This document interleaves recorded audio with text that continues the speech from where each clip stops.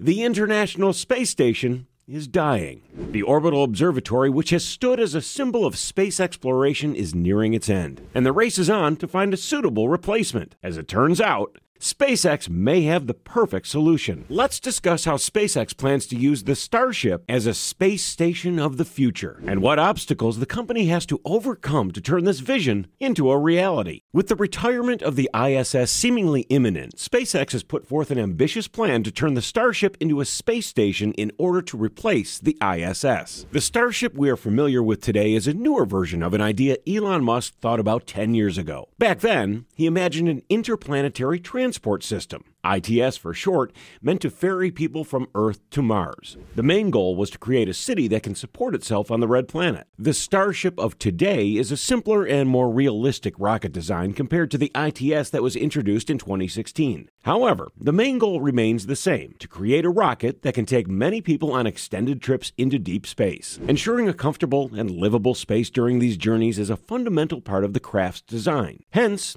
it makes sense that if a Starship can support a crew during a 6 to 9 months trip to Mars, it could be even more practical as a station in low Earth orbit. The Starship hasn't successfully reached the Kármán line, the conventional boundary between Earth's atmosphere and outer space yet, but improvements are constantly being made to the spacecraft by SpaceX in order to reach orbit. The spacecraft can serve as a space station in various ways. Its greatest strength is its size. In total, the spacecraft offers around 3,500 cubic feet of space inside. This is slightly bigger than the ISS, which has about 3,300 cubic feet of space. This volume is quite substantial. It's even larger than a typical 5-bedroom house. Many mock-ups show the interior of a Starship arranged for a basic setup. Usually, there's a central tunnel with a ladder running up the middle, and there are about 5 or 6 levels stacked vertically on top of each other. The design is based on the fact that, for missions to Mars or the Moon, the Starship would need to operate while standing upright on the surface, experiencing some level of gravity for the crew. However, this arrangement could change for a space station. Instead of being constrained by the cylindrical and narrow sections of a vertically positioned Starship, an alternative option could be to arrange the layout in a style similar to submarines. This means having decks that stretch lengthwise from the front to the back of the spacecraft. Submarines with a hull diameter of 29 to 36 feet usually feature 3 decks, and a similar concept could be applied to a Starship space station. Moreover, thanks to the design of the craft, the Starship can keep its heat shields intact and come back to Earth periodically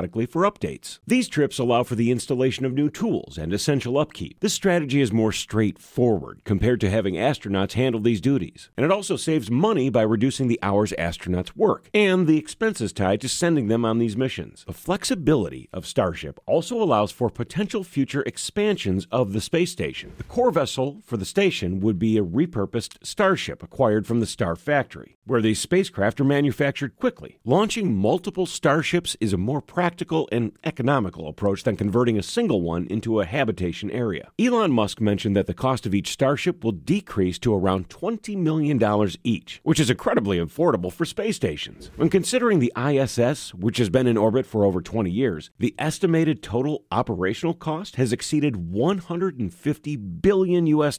This high operational cost is one of the main reasons NASA has sought the help of several private companies to come up with an alternative for the ISS. They've launched the Collaborations for Commercial Space Capabilities 2, CCSC2 for short, program, and joined hands with companies such as SpaceX, Blue Origin, Northrop Grumman, Sierra Space, Think Orbital, Vast Space, and Special Aerospace Services. The main purpose of the CCSC2 program is to offer strategic assistance to commercial space endeavors without putting too much strain on government funds. NASA intends to offer valuable guidance and resources to these companies, helping them improve essential abilities needed to build a strong economy in low Earth orbit. It's important to mention that each participating company in the program will fund its own participation. As a component of the initiative, each of the companies involved submitted proposals. Among them, SpaceX presented their ideas for a Starship space station. As promising as the idea sounds, SpaceX still has several complications to address before the Starship can be considered a clear favorite to replace the ISS. The main challenge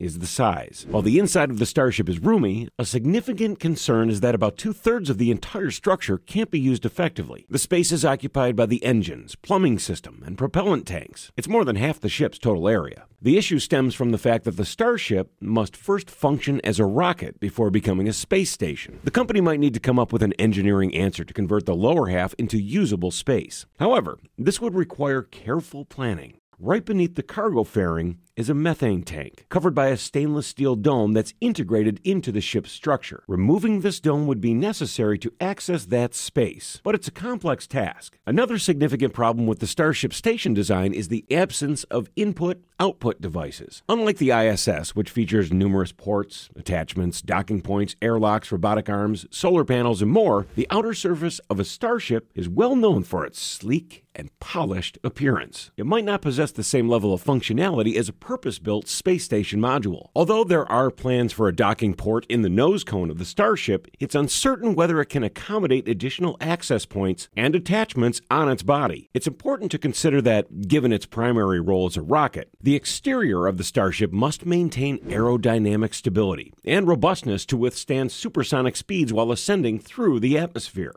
Due to its massive size, the ship has to withstand substantial forces. In addition to addressing these concerns, SpaceX must also contend with proposals from other companies in the initiative. A notable project currently in progress is the Loop, a versatile orbital module introduced by Airbus Industries. This orbiting lab includes science labs, living spaces, and a fascinating element, a special centrifuge that can create artificial gravity. This centrifuge will spin to counteract the harmful impacts of weightlessness on the crew's bodies, providing a more comfortable and health-friendly environment in space. NASA has also partnered with Think Orbital for two major endeavors: Think Platforms and Contessa, construction technologies for space applications. Think Platforms aims to create self-assembling big orbital platforms that can be sent into space in one go. These platforms have various uses in low Earth orbit, supporting activities like research, manufacturing, and astronaut missions in space. In contrast, Contessa concentrates on advanced technologies like welding, cutting, inspection, and additive manufacturing, which are essential for large-scale construction projects in space. Another company working alongside NASA is VAST, which is focusing on enhancing technologies and procedures essential for microgravity and artificial gravity stations. Their endeavor involves creating Haven 1, a commercial space where crew members can experience microgravity, conduct research, and engage in in-space manufacturing. We have a video dedicated to VAST and their upcoming Haven 1 space station on our channel. Feel free to give it a watch and get updated on all the news regarding this exciting space station. Moreover, VAST's initial crewed mission to this platform, called VAST 1, is part of this partnership between SpaceX and VAST. As per the Space Act agreement, there are also intentions to build more extensive space station modules to the Haven 1 space station in the future, including docking modules specifically for the Starship rocket. Looking at the grander scope, the Space Development Corporation has an ambitious vision called the Voyager Station. This remarkable concept revolves around constructing an enormous rotating space hotel, comprising numerous modules that, when pieced together, shape a vast rotating ring. The Voyager Station is set to feature luxurious lodgings that can accommodate as many as 440 individuals. It remains to be seen if the Starship can beat the competition and be chosen as the successor to the ISS. The spacecraft has several obstacles to overcome first as it edges closer to its second test flight. Equipped with an upgraded booster and launch facilities, SpaceX hopes that the Starship will finally reach orbit this time around. What do you think? Could Starship be a capable replacement for the ISS? Please share your thoughts in the comments below. Remember to like and subscribe to our channel for more videos as we delve into the great unknown.